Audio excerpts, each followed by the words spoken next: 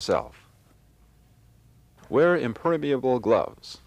Cloth, canvas, and leather gloves will not work since they are absorbent and can actually increase exposure by absorbing the pesticides and holding them next to your skin.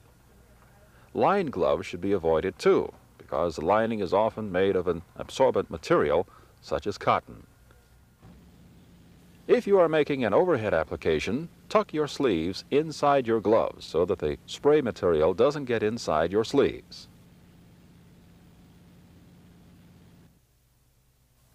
If you are applying the pesticide at arm level or lower, then the glove should be tucked inside your sleeves.